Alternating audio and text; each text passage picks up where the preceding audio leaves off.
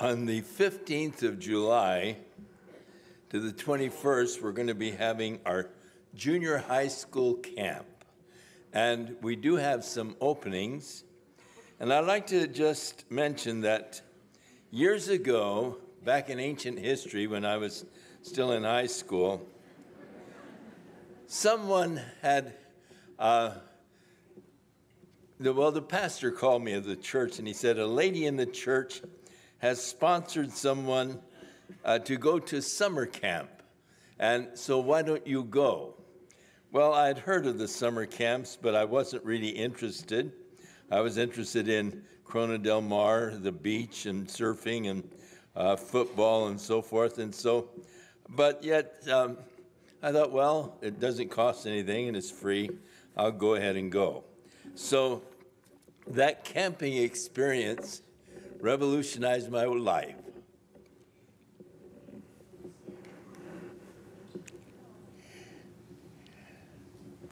Excuse me, this crazy stuff, it affects my emotions. I'm going to get tougher as the days go by, but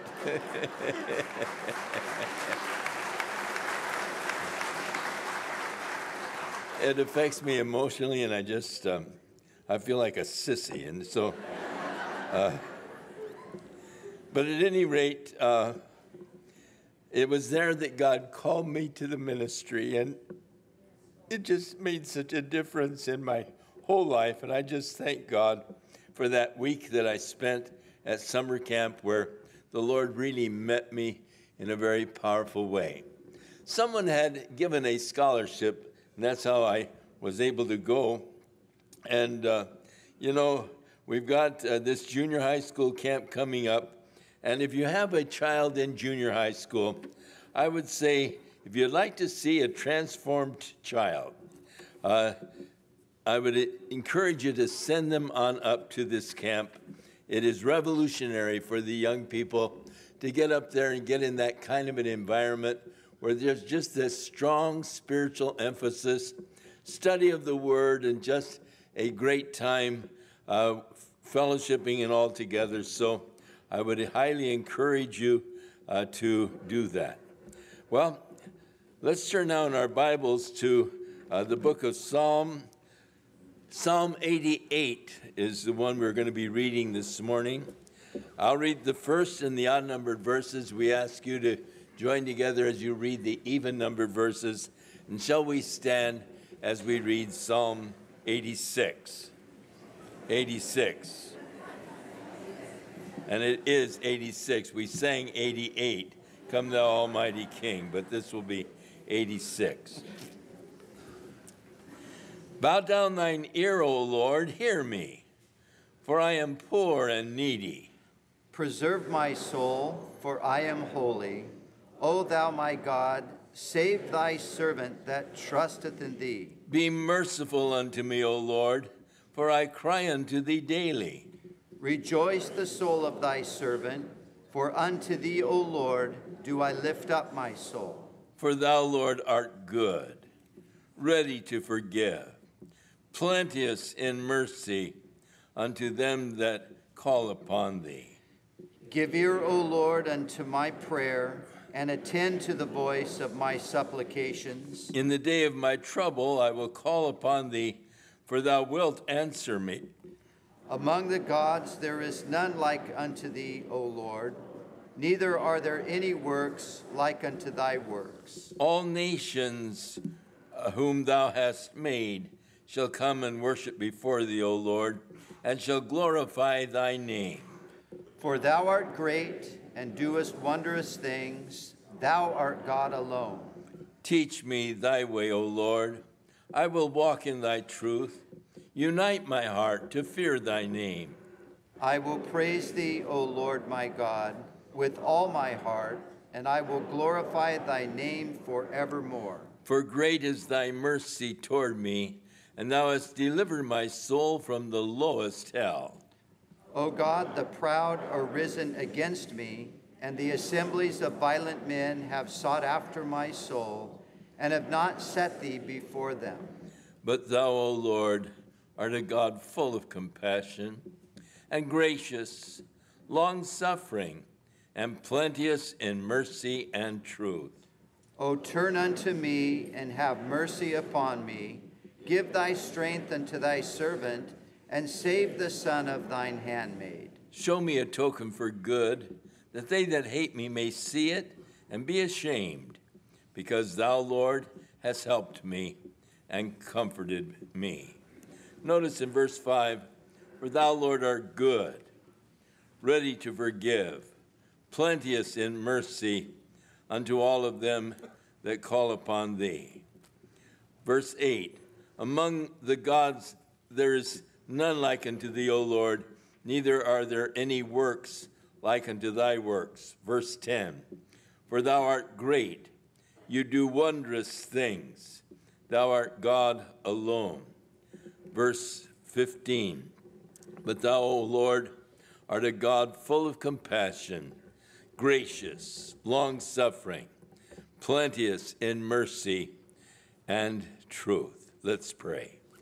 Father, we come to you because you are indeed a gracious, loving, kind Heavenly Father, interested and concerned in our welfare. And Lord, you said to cast all of our cares upon you because you care for us. Thank you, Lord, for caring for us, for watching over us, for being so attentive, Lord, to us and to our needs. And we call upon you today, Lord, that you would just minister again to your people. We've gathered for that purpose, that you might speak to us through your word.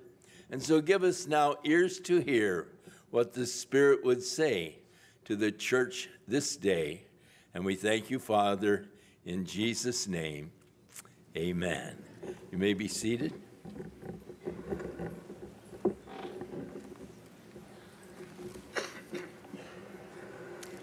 Well, in our journey through the Bible, we've come to the book of Amos, this prophet who was a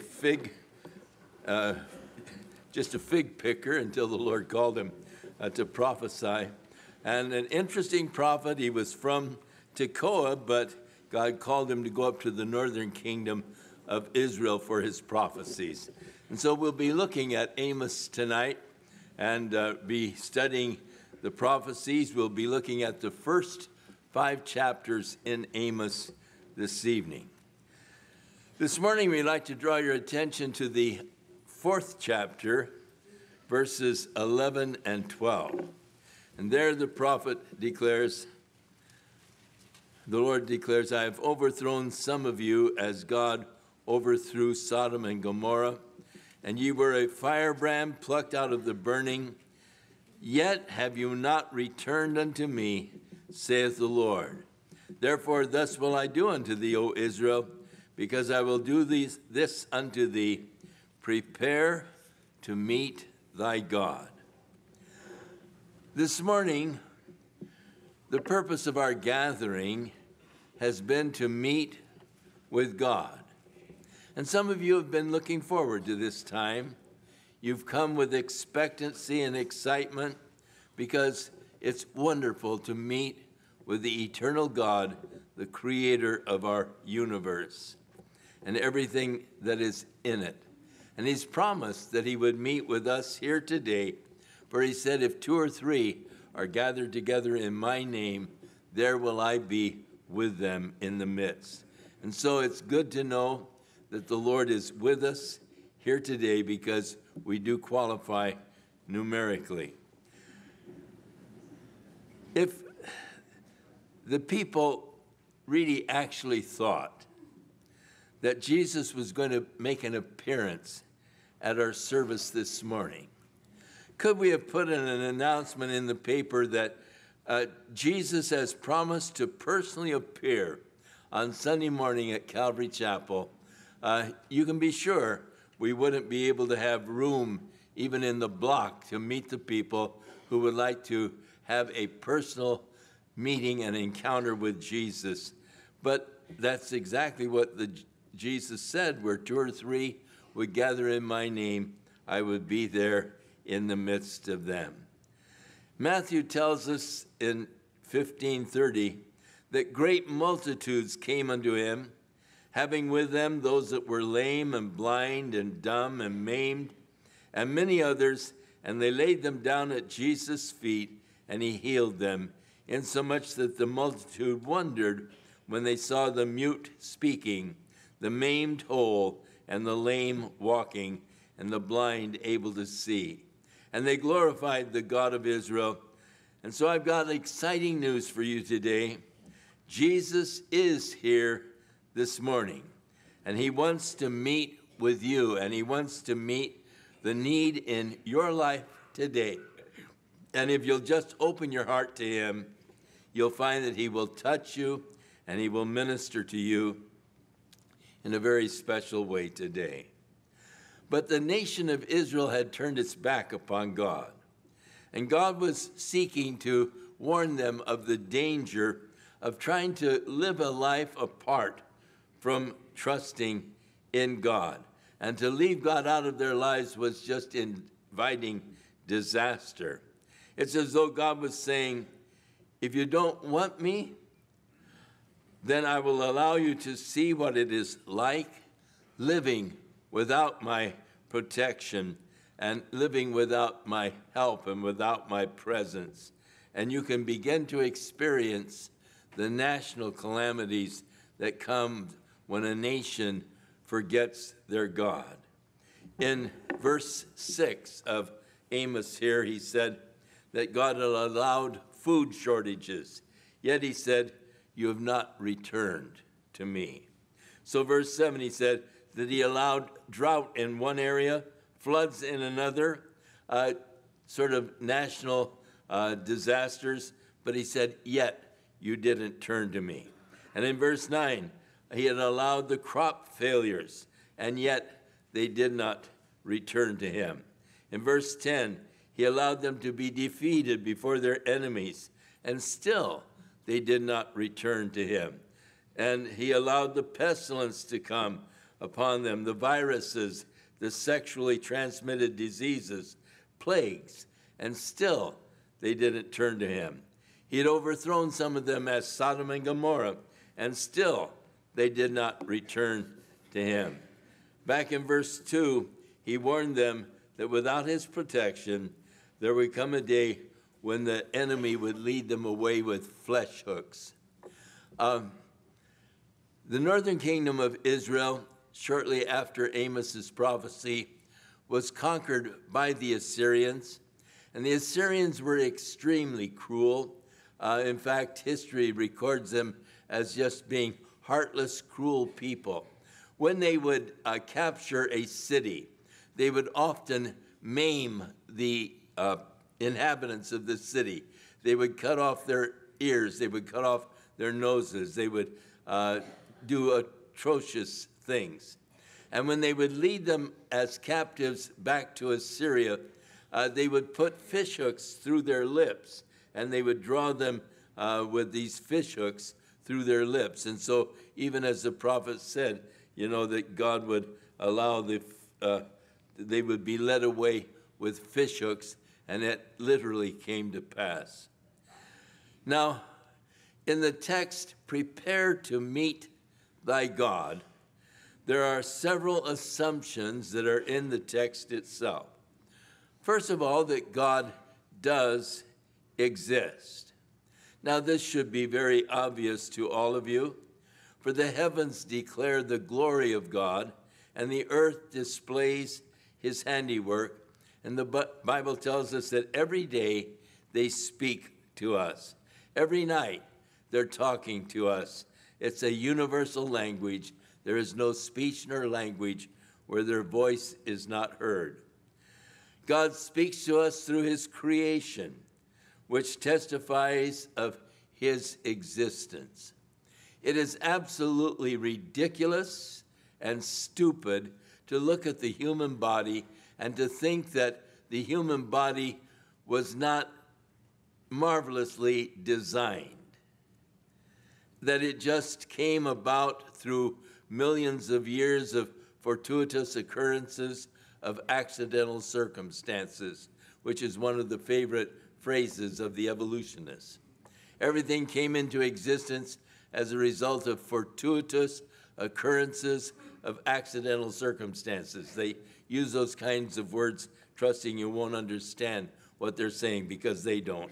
And I mean, it is ridiculous to think that you are the product of an accident or a multitude of accidents through millions of years, and that your ability to see, your ability to eat and to digest food, and I mean, the marvels of the human body, they demand an intelligent creator.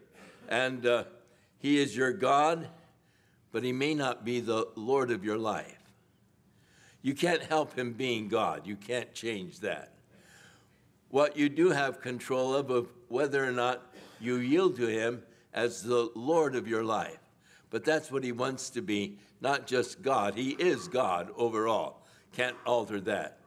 But he isn't Lord over all. There are many people who rebel against the lordship of God in their lives. The psalmist said, "It is he that has made us, not we ourselves." You're not a self-made man. And he is your God, and he is blessed forevermore. One day you're going to meet him.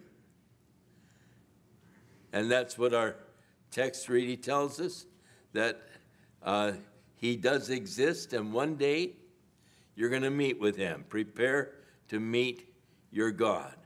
And you'll meet with him as a friend or as an enemy. And the third thing the text tells us is that it is not wise to meet him unprepared. That it is important that you prepare yourself, that realizing one day you're going to meet with God. Now, the purpose that God tells us that he allowed these national calamities to come upon Israel was to wake them up from the fact that they were drifting from him and to turn them back to God. Let them see the consequences of trying to live without God in your life. The disasters that came upon them personally came upon them nationally. Like it or not, recognize it or not, they needed the protection of God upon their land. And the same with us. Like it or not, we need God's protection on the land. Believe it or not, we need God to watch over us.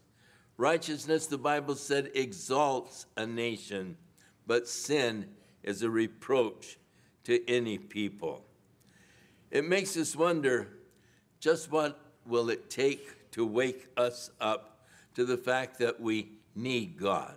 As a nation, we need to trust in God. We used to put it on our coins and all. In God we trust. If it is still there, it is almost a mockery because we've learned to trust in the coin itself rather than in God. Sometimes I think that America is saying to God, you don't want me in your schools, you don't want me in your public life, and so you say that you don't need me, and so I'll just pull out and see how you can do on your own. And I'll remove my hand of protection from you. And thus, God allowed our nation to be defeated in our war in Vietnam. Because, and the Lord could say, because, and even then, you did not return to me. He allowed 9/11 to occur, and he said, but you didn't return to me. So I allowed Katrina and the destruction on the East Coast, and you did not return to me. And thus I allowed tornadoes to rip up your mid-nation during this last winter, and you did not turn to me. It just makes you wonder, what will it take to turn our nation back to God, to wake us up to the fact that we do need God in our national life? How many more tragedies will it take before we turn our hearts back to God? America needs to repent and turn to God. God said to Israel, I've allowed all of these things to befall you, and still you would not return to me. Therefore, prepare to meet your God. This is not meeting him on a friendly terms, but here we are this morning, and we have the opportunity today of meeting with him on good terms, friendly terms. But on this occasion, where God is warning, prepare to meet your God, is to meet him as the judge and as the one who is going to bring righteous judgment upon your life and upon our world. In the book of Hebrews, we are told it's a fearful thing to fall into the hands of a living God. In the next chapter, Amos will declare, verse 18, woe unto you that desire the day of the Lord. To what end is it for you? For the day of the Lord will be darkness, not light. It is as a man was trying to flee from a lion and a bear met him, or he fled into the house for safety and he leaned his hand on the wall and a serpent bit him. Is not the day of the Lord darkness and not light, even very dark, no brightness in it? The prophet is saying you can't escape meeting with God. One day you're going to meet him. If you try to flee from the lion, a bear will meet you. If you flee into the house, lean against the wall, a serpent will bite you. You can't escape God. He's going to meet you one way or the other. There's no escaping. There are two ways that you can meet with God. One is as a friend, and the other is as an enemy. When you see evil men and evil programs prevailing, my one consolation is this: one day, sooner or later, they're going to have to face God, and they will meet God. Meet him as a friend or as a foe. Those who meet him as an enemy will be as those that the book of Hebrews tells us, that God will be calling for certain fearful looking forward of the judgment and the fiery indignation by which he will devour his adversaries. Nahum the prophet said in chapter 1, God is jealous, and the Lord will take vengeance. The Lord is furious. The Lord will take vengeance on his adversaries. He will reserve wrath for his enemies. Verse 6, who can stand before his indignation? Who can abide the fierceness of his anger? His fury is poured out like fire. The rocks are thrown down by him. The prophet Zephaniah wrote in chapter 1, neither their silver nor gold will be able to deliver them in the day of the Lord's wrath, but the whole land will be devoured by the fire of his jealousy, for he shall make speedy riddance of all them that dwell in the land. Zephaniah goes on to say in chapter 3, verse 8, therefore wait upon me, saith the Lord, until that day that I rise up to the prey. I am determined to gather the nations, that I may assemble the kingdoms, to pour out my indignation, even all of my fierce anger, for the earth shall be devoured with the fire of my jealousy. Some people say, well, that's the God of the Old Testament, and I really don't like the God of the Old Testament. I like the God of the New Testament, the God of love and tenderness and kindness. But let me read you something out of the New Testament. Paul wrote to the Thessalonians concerning the God of the New Testament, concerning Jesus, seeing it is a righteous thing with God to recompense tribulation to those that trouble you, and you who are troubled, rest with us. For when the Lord Jesus shall be revealed from heaven with his mighty angels in flaming fire, taking vengeance upon those that know not God and obey not the gospel of our Lord Jesus Christ, who will be punished with everlasting destruction from the presence of the Lord and from the glory of his power. Revelation 6:12. I beheld when he had opened the sixth seal, and there was a great earthquake. The sun became black, The moon became as blood. The stars of heaven fell to the earth, even as a fig tree casts her untimely figs when it is shaken by a mighty wind. And the heaven departed as a scroll when it is rolled together. Every mountain and island were moved out of their places. The kings of the earth and the great men, the rich men, the chief captains, the mighty men, every bondman, every free man, hid themselves in dens and in the rocks of the mountains. And they said to the mountains and to the rocks, hide us from the face of him that sits on the throne and from the wrath of the Lamb. For the great day of his wrath is come, and who shall be able to stand? Again in Revelation 14:9, the third angel followed them, saying with a loud voice, if any man worship the beast in his image, and receives his mark in his forehead or in his hand, the same will drink of the wine of the wrath of God, which is poured out without mixture into the cup of his indignation. And they will be tormented with fire and brimstone in the presence of the holy angels and in the presence of the Lamb. And the smoke of their torment will ascend forever and ever, for they have no rest day or night who worship the beast and his image, or whosoever receives the mark of his name.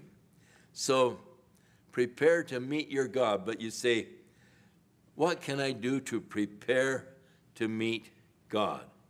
Well, the most important thing in preparation is to make sure that your sins are forgiven. Paul the Apostle wrote to the Corinthians, be not deceived. The unrighteous shall not inherit the kingdom of God. Neither fornicators, nor idolaters, nor adulterers, nor male prostitutes, nor homosexuals, nor thieves, nor covetous, nor drunkards, nor revilers, nor extortioners shall inherit the kingdom of God. And such were some of you, but you have been washed, you've been sanctified, you're justified in the name of the Lord Jesus and by the Spirit of our God. So it doesn't matter what you were, what are you today? Have you been justified through Jesus Christ and by the Spirit of God? God has made only one provision whereby your sins can be forgiven, and that is through the death of his Son, Jesus Christ. For God made him to be sin for us, who knew no sin, that we might be made the righteousness of God through him. We rightly sing, what can wash away my sin? And we respond, nothing but the blood of Jesus. What can make me whole again? Nothing but the blood of Jesus. There are two coming judgments, and you will be facing one or the other. To the believers, Paul wrote, we must all stand before the judgment seat of Christ, that we might receive the things done in our bodies according to what we have done, whether it is good or evil. If you are a child of God, you're going to stand before the judgment seat of Christ at the time of the resurrection of the church. And you're going to give an account to him of your life. Your works will be judged. What will be the basis of the judgment is what motivated your works. You might be doing the right thing, but not have the right motivation. And that will be meaningless when you stand before the Lord, because that's the thing he's interested in. Not so much of what I did, but why I did it. And I will be rewarded, or I'll have the loss of rewards according to the motivation that prompted the works that I did. The second judgment will take place later on. It'll be the great white throne judgment of God, and the Bible speaks about that great white throne judgment of God. All of the dead, small and great, who have not received Jesus Christ will have to stand before God's judgment seat. And we read in Revelation, I saw the dead, small and great, standing before God. The books were open. Another book was opened, which was the book of life, and the dead were judged out of those things which were written in the books, according to their works. Whosoever was not found written in the book of life was cast into the lake of fire. One day, you're going to stand before the God of the universe, either prepared or unprepared, and that is all dependent upon you. The prophet is saying, prepare to meet your God. The question today is, are you prepared? If the appointment would come today and you would be standing before God this afternoon, would you be prepared to meet with God? Is there unforgiven sin in your life that would disqualify you from spending eternity with him? Preparation is important. Preparation is necessary. You don't dare meet him without, first of all, taking the necessary preparation by receiving Jesus Christ and the forgiveness that he is offering to you today. He loves you so much, he was willing to take your sin. God made him to be sin for us who knew no sin, that we might be made the righteousness of God through him. So it's going to happen. Can't avoid it. One day you're going to meet him, but the important thing, will you be prepared when that day comes? Father, we ask that you will speak to our hearts today, and may we indeed, Lord, take the necessary preparation to meet with you when that day does come and our appointment is called and we have to stand before you. Lord, may we not stand in our own righteousness, in our own works, but Lord, may we be able to stand before you, washed and cleansed from our sins through the work of your Son, Jesus Christ, our Lord and Savior. So, Father, speak now to those that are not prepared, and may, Lord, they determine in their heart that they're going to prepare themselves to meet you by receiving the forgiveness and the cleansing of sin that you've so freely offered to us because of your love.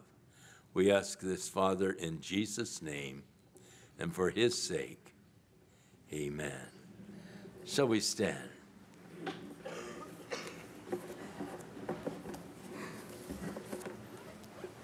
The pastors are down here at the front to minister to you today, to help you to be prepared.